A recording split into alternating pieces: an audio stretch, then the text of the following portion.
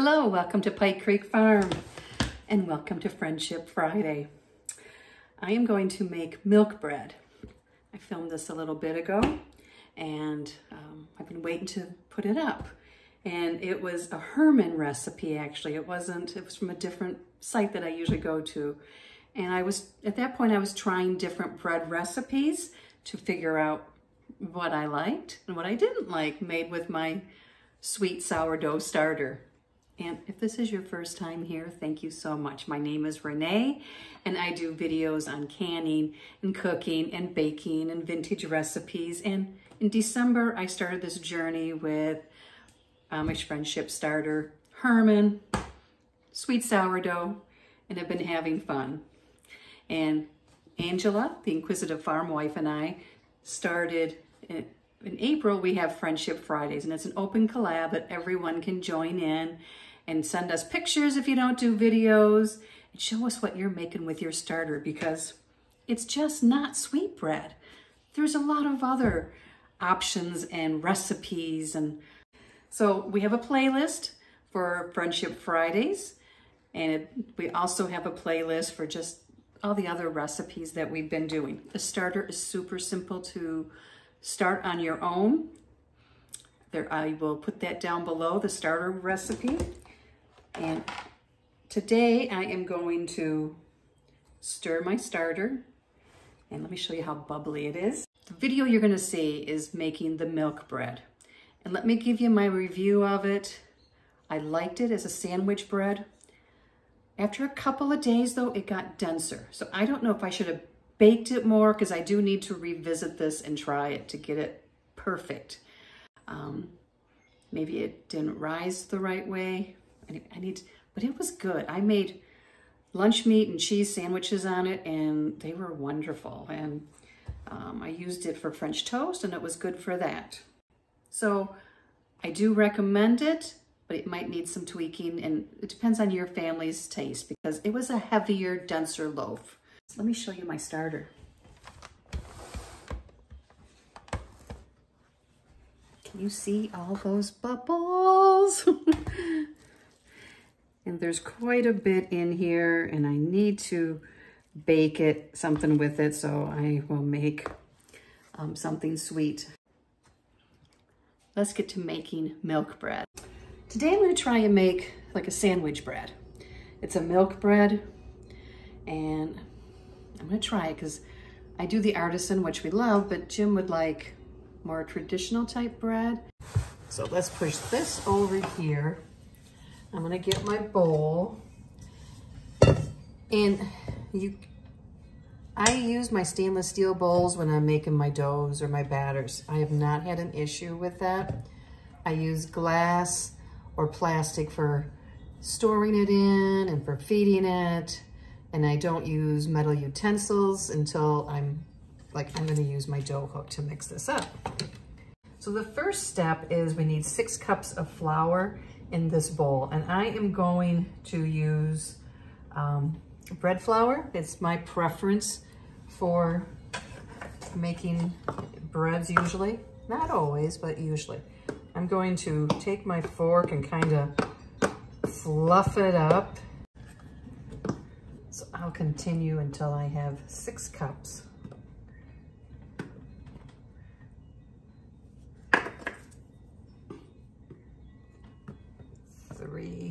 Gonna aerate it up again. And I'll do the last 3 cups and bring it back. Okay, got it done and got it on me. I'm gonna set this over. Now we're gonna make a well kind of in the middle of this. Let me change the angle for you. And we're gonna add 2 cups of the starter, which is, bubbles are coming to the top as we speak. I don't know if you can see them. Maybe there. But it's bubbling up. It is a very happy starter. Okay, so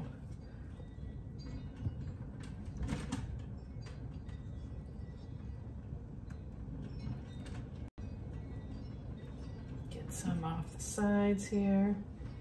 Pour that in that well.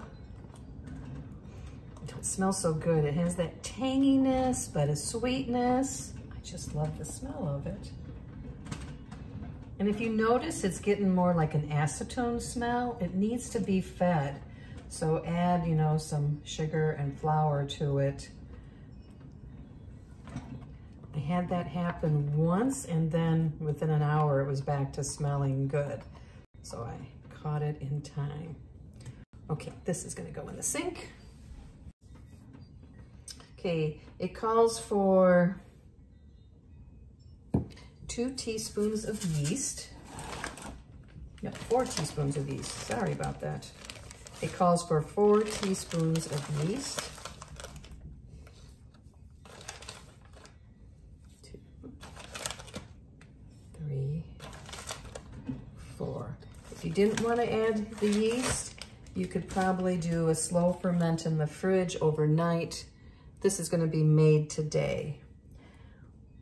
We need 2 teaspoons of salt.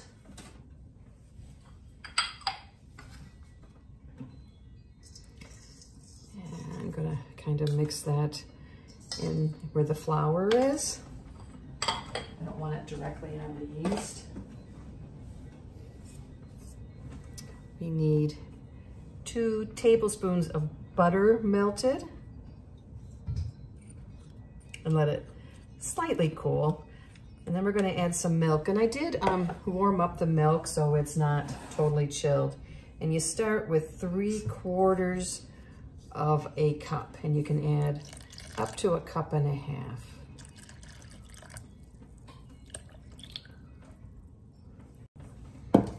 So I'm going to start with this, and then I will switch to the dough hook.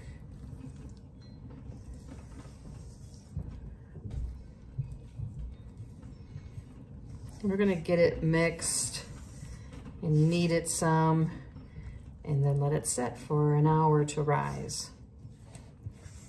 Okay, I'm going to switch over now.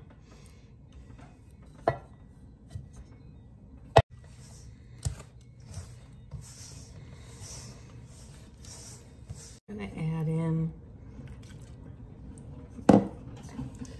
half of what was left, so like an 1/8, and I think I'm going to need the rest too. Add the rest. There's a lot of dry stuff on the bottom. This smells very rich. Okay, I'm going to start kneading it because then it will start to work together, and if I need to add some more flour or anything, I can then. Okay, let's get this out. Set this bowl aside because we will need it. Take off my ring. I'm bad about that.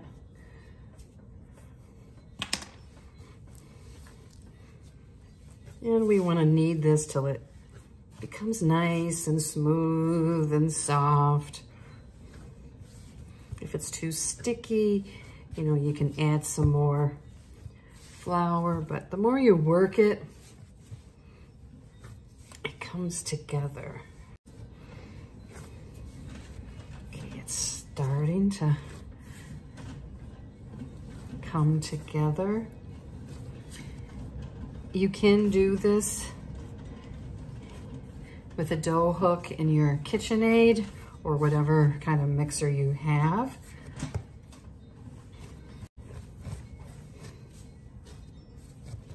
Feels dense. I'll see what happens. I'm gonna knead it a little bit more. I'm used to a little softer dough, so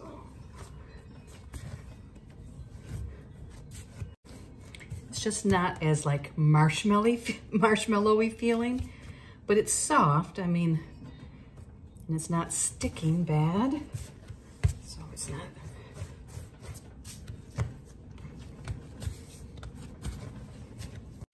It's supposed to make 2 nice size loaves. You get my bowl. I'm gonna put some oil in here.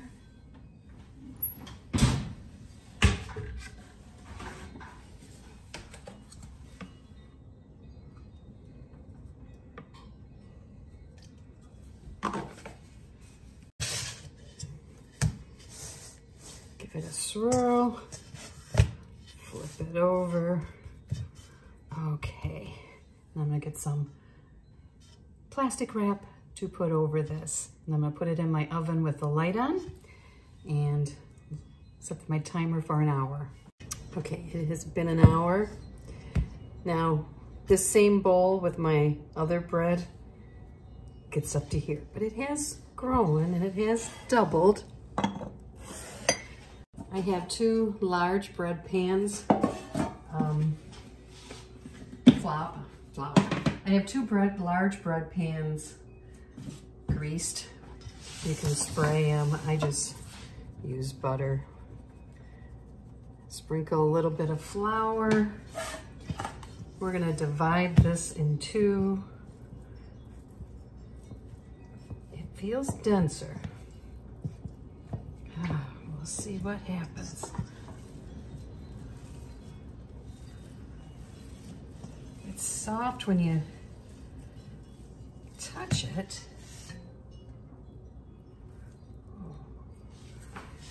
Okay, let's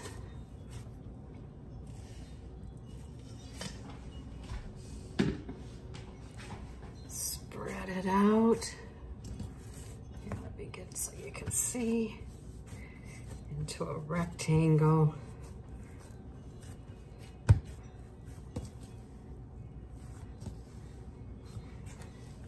Sure it's relaxed enough. So let's start rolling, tucking, rolling, and tucking.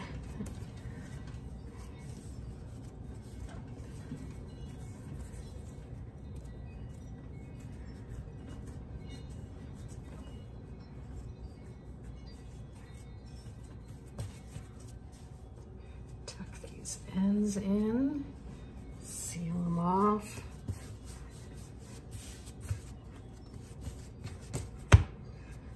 We're going to put it seam side down in the pan.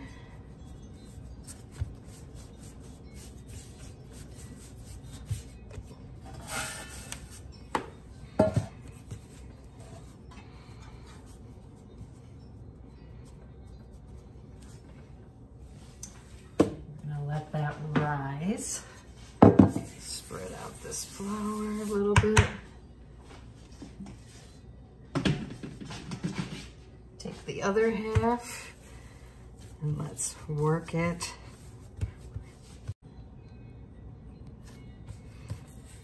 It smells good. It's a rich smelling. There we go. We got a rectangle.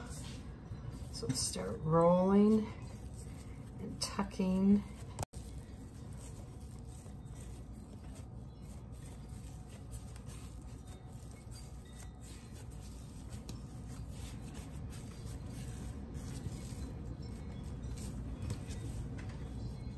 Pinch.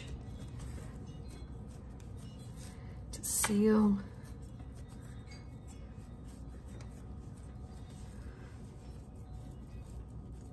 Both ends, tuck it in, pinch it. Okay.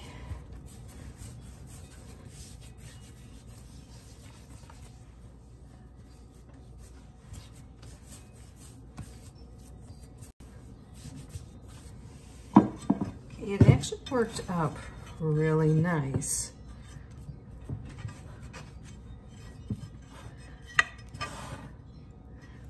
I'm going to stick these both back in the oven with just the light on and set the timer for 30 minutes. Okay, I'm a little concerned they haven't risen as much. They're nice and soft. I don't know. Maybe it's just the kind of bread it is. We'll give it a try. Got the oven on preheating. Here they are out. I need to flip them over and take them out of the pans. I let them rest for a few minutes, 2 minutes. I did put butter on the top.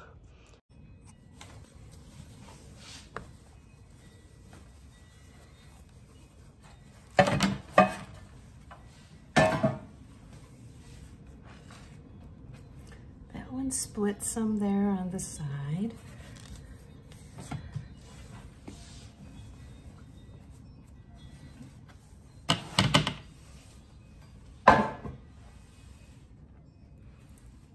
This one. We'll let them cool before we slice into them. They're a heavier loaf, but I think it's the different style bread with having starter in it, you know, it's just a different texture, but it smells really good though.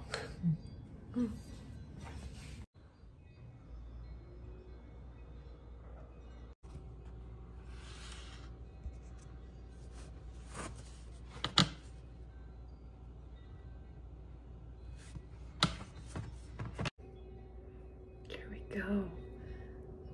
Put some butter on it. It's very good. It has a different texture than like my Amish white bread video, but it's got a little crunch on the outside. It has great flavor. It's soft. They make a good sandwich that doesn't fall apart. What I like is the flavor. It has so much flavor with like a little bit of sweetness, the milk, the melted butter, but it's not bland at all. Herman milk bread. And I'll have the link to the recipe down below. Thank you so much for watching. See you next time at Pike Creek Farm.